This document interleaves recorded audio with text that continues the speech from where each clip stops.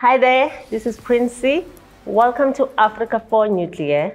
Since the Earth was formed, wind and sun have been providing energy. Thousands of years ago, humans discovered fire, and with it, the powers of fire. And the world's first steam engine was powered by coal. Not only could people travel further than ever before, they also had easier access to products, and all thanks to the mass production of goods. While we still use coal and oil today, we have the responsibility to ensure more affordable, sustainable, and clean energy sources. In this case, the energy sources that tick all the boxes are nuclear and hydropower. They are both clean, affordable, and sustainable.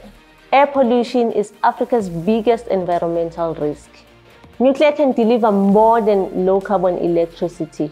It is also capable of supporting the decarbonization of other sectors such as heating and transport.